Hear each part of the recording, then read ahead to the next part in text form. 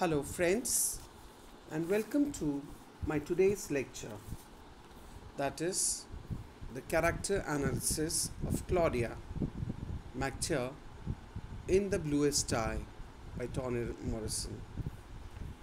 In my last lecture, I had spoken about the character analysis of Piccola. Today, I'll be talking about Claudia Macteer, Piccola's friend. Claudia Macteer acts as a narrator in the Bluest where she narrates parts of it, sometimes from a child's perspective and sometimes as that of an adult looking back. She is a 9-year-old girl, and like Piccola, she also suffers from the racist beauty standards and material insecurity, but she has a very loving and stable family, which makes all the difference for her. Now, Claudia and Piccola, if you see together, they are two different characters in the novel, where Piccola is passive. Even when she is abused, she does not react or fight back. But Claudia emerges as a fighter and rebels against the adults' tyranny over children and also against the black community's idealization of white beauty standards. Now, when Claudia sees some boys or a group of boys harassing and troubling Piccola, she attacks them. When she learns that Piccola is pregnant, she, along with her sister Frida, makes a plan to save Piccola's baby from being rejected by the community. Now, Claudia attributes her bravery to her ignorance of her limitations and also self-hatred, which has affected many people of her community, but for which she is unaware of. She fairly narrates the events that unfold in Lorraine because her life is very stable and she has no fear.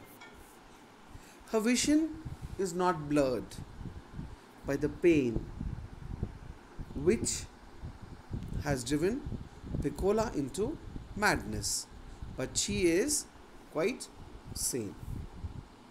Her existence in the novel is a significant testimony to the fact that most black families are not like that of Piccola.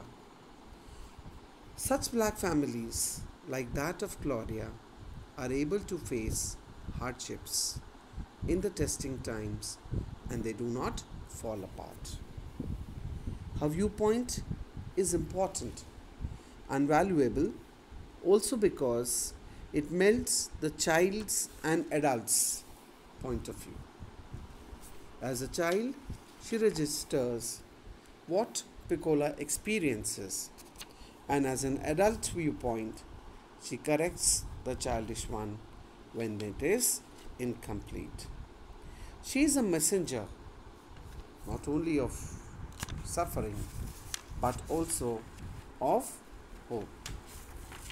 For Claudia recognizes her inner worth as well as her own inner violence. She enjoys destroying the white dolls because while she is destroying them, she is satisfying her resentment of the white girls and white values that would label her as black and ugly. Both she and her sister have learned the lessons from their mother, who have taught them to be strong black females who can fight back and not be overwhelmed and brainwashed by the beauty standards that are forced on them by white and black women. Especially, Claudia is very much supported by her family members, especially her mother, who has imbibed moral values in her daughters. She has also taught them to fight against injustice and the forces that threaten to destroy them. Both these sisters resent the fact that not only white but even the black society values white skinned people. They know to create their self worth in this world of beauty to which they do not belong. So we find that Claudia is a messenger not only of suffering but also of hope. That's all for today. I'll be coming up with more lectures of mine. Till then, goodbye and thank you.